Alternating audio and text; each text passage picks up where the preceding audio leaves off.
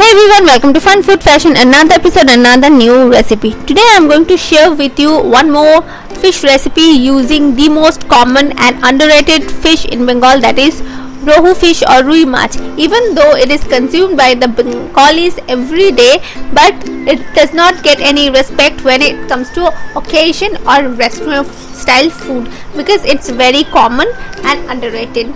So I'm going to share with you my recipe of Rui Madhuri and make this very underrated fish restaurant style. So without further saying, let's get started. But first thing first, hit the subscribe button if you are new and press the bell icon so that you never miss an update on my channel.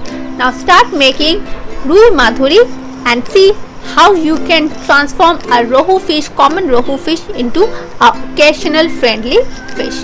For that, here in a kadhai, I have taken 2 tablespoons of vegetable oil. Now it's nice and hot. I have added 1 large onion which I have sliced,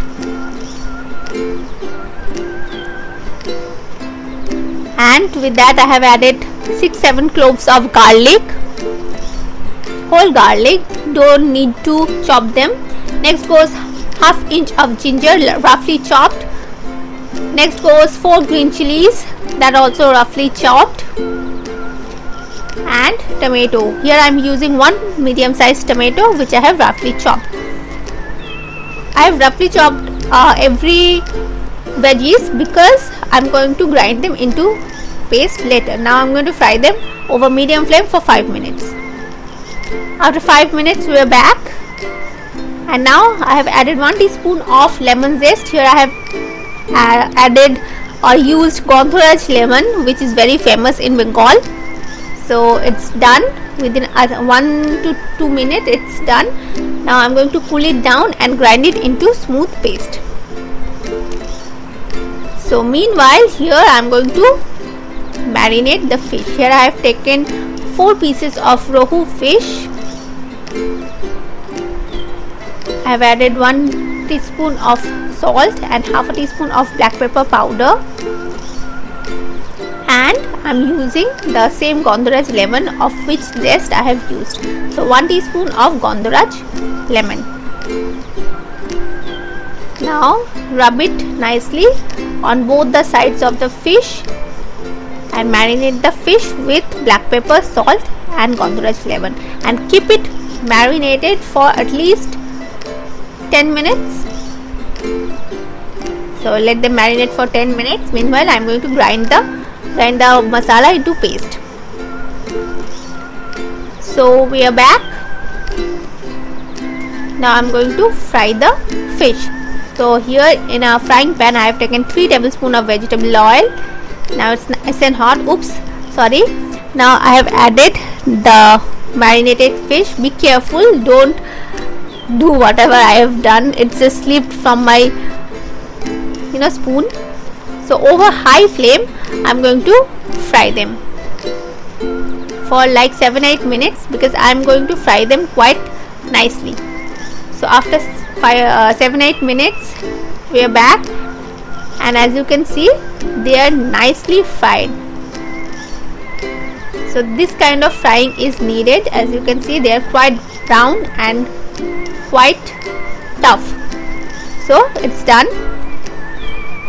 Now in the same kadhai in which we have fried the onions and other veggies, I have added 1 teaspoon of ghee. Sorry, 1 tablespoon actually I have added.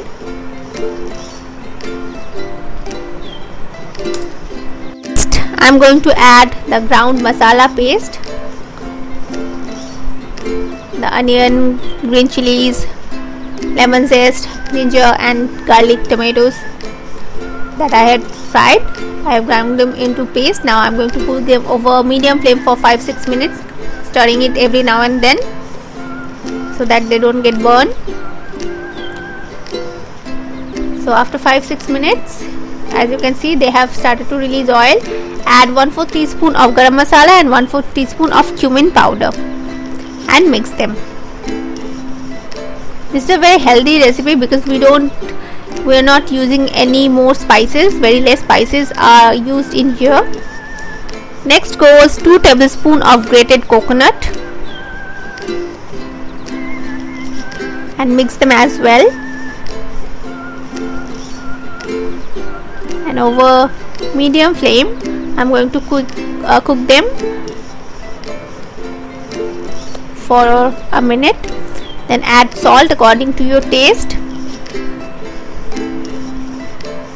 Mix it and keep on stirring it so that the masala doesn't burn. Okay, so it's been a minute now. As you can see, it's quite done. So here I have added 3/4 cup of coconut milk. It is homemade coconut milk. So now mix the masala with the coconut milk nicely.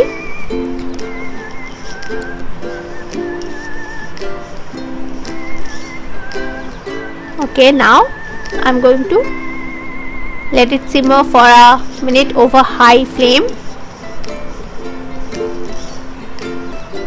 After that I'm going to add some water. So it's been simmering over high flame for a minute. Now here goes 1 cup of water.